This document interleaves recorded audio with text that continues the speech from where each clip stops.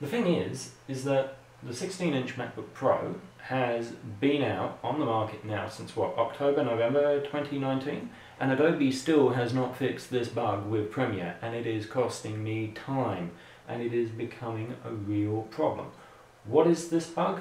Well, let's have a look. So, here I am in Adobe Premiere. I can play a clip that I've got on the sequence, or I can play it in the viewer. If I want to view a clip close up and view it at 100%, this happens. That is a real hassle. And let's have a look here.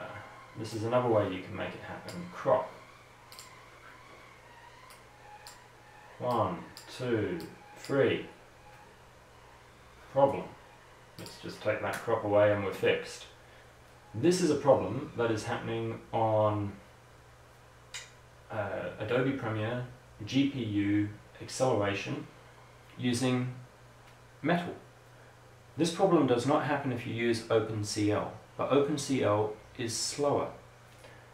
And obviously it doesn't happen on CPU acceleration, but CPU acceleration is slower again, which is a big problem, particularly when dealing with 4K video. And if I want to do a lot of intricate animations and other things that I might do for work. But for me, the way I work is to try and get things looking really crisp and accurate, and particularly if I'm cropping things out, or if I'm putting on 4 or 8 point masks on to effects, or even multiple point masks on effects. I want to be able to use the zoom tool to zoom in to see what I'm doing. Adobe, this needs to be fixed. I mean, seriously, this is a problem. And the new 16-inch MacBook Pro, it's been out for 3-4 months. There's been a couple of updates to Adobe Premiere during that time as well, and this problem is still not fixed. Adobe Tech Support doesn't seem to have an answer, or they say contact Apple and ask them to update the drivers for the graphics card. This machine has got one of the latest and the most powerful graphics cards that you can put in a laptop, and we paid for that, but it's still an issue.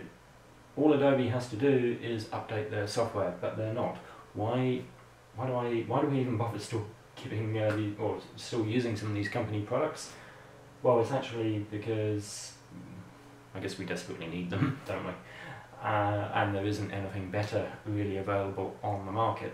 But it's a real bug, and I really do think that this needs to be fixed. I'm a pro user of Adobe products. Every day, Monday to Friday at work, I'm using Photoshop, Illustrator, InDesign, Premiere generally 2 or 3 days a week as well. I use Premiere at home. I switched to Premiere from Final Cut Pro when Final Cut Pro 7 changed to Final Cut Pro X back in 2011, and I've never looked back, but that's another story. And the thing is that yeah, Adobe's had its bugs, and Premiere has definitely had its share of bugs since I've been using it since 2011 on Macs. But towards the end of last year, I took delivery of a completely spec'd out new 16-inch MacBook Pro. And the reason that pros like me use these really high-end machines is because they're meant to be faster, and they're meant to have features that save us time, and that's how we justify the additional money that either us or our employers spend on these machines. That additional few extra $1,000, if we want to buy a $6,000 laptop, if it's going to save us a lot of time with projects by being able to render faster, by being able to help us use the programs faster, that money is justified when it comes to machines for professional use. We're not buying these expensive machines for ego, we are buying these machines because we use them to make an income out of them. I mean, my home computer that I use for personal stuff is an entry-level MacBook Air for internet surfing and email, and it's great for that.